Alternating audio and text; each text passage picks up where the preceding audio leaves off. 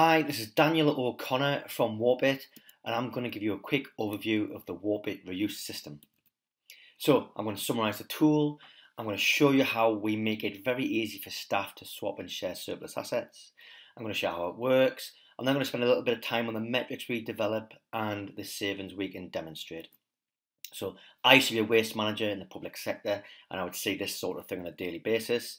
I don't think that any reusable assets should end up in skips or dumpsters. I would like to make reuse mainstream, and I want to make reuse as desirable and as easy as buying new goods on Amazon or any e-procurement system. Okay, surplus assets should never become a waste. It's a symptom of a broken procurement system. If you're happy to skip assets and you're happy to throw reusable assets into the dumpster, this isn't for you. Okay, this is for organisations who want to improve the way they can reuse assets around their organisation. So I used to get asked to dispose of surplus assets like this. Okay, so these would be coming out of buildings on my estate, and I would be tasked with finding homes for these new assets. Okay, what I realised was some departments were throwing surplus assets out, some departments were getting exactly the same thing delivered, sometimes on the same day. So you have the same building with different departments in, one department disposing, one department buying the same thing, no communication between each other. The departments are working in silos, okay? What we try to do is break down those silos by developing an online platform where all staff can get visibility on what other staff have surplus to requirements today or in the future, okay? How does this work? So what we do, we create these online marketplaces within your organisation where before staff buy new, they can log on and they can see what other staff have surplus to requirements, okay? And on the flip side of that, when staff try to dispose of assets, instead of phoning up a porter and getting rid of the asset to the skip, they add the asset to Warp It so everybody else can see that asset and what they've got, okay? We link in with your transport system, we link in with your procurement system, so it all runs smoothly and automatically.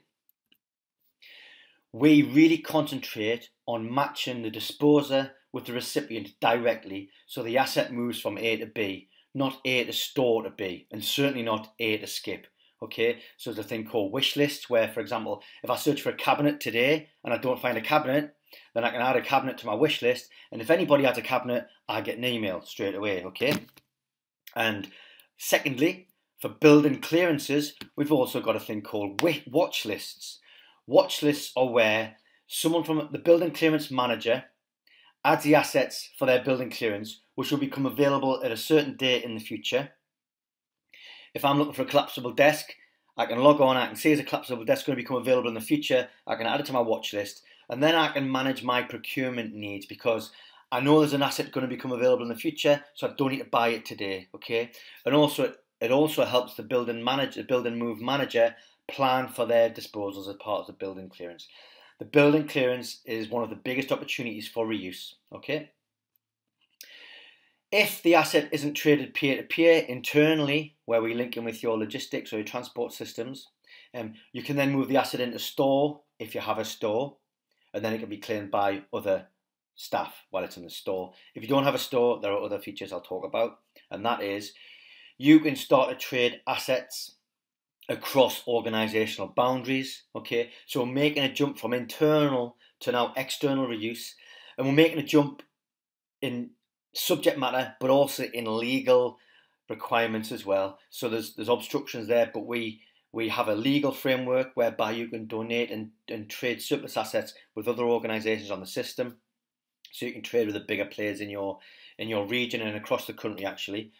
What this looks like in a lot of cities and regions in the UK is we've got the big players on the system all trading internally, and then they trade with each other, and also a lot of the surplus assets that don't get traded internally can then drip into the community and go into schools and charities. We'll give the system to schools and charities for free.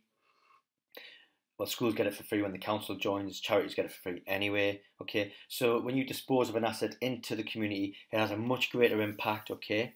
Much greater impact. Importantly, one of the most important things on the system is we track all of the trades. We track the financial value, we track the carbon value, we track the waste avoided values, and we can give you this sort of data which does two things. It increases staff participation because it's a good news story, but it also gives the senior management an idea of the value of all of those low value, high volume assets out across the estate that don't usually get tracked. And once senior management realise the savings that are possible, you can then put more resources into this program to again feed positive feedback into the program and make it more effective. Okay. So what's the way forward?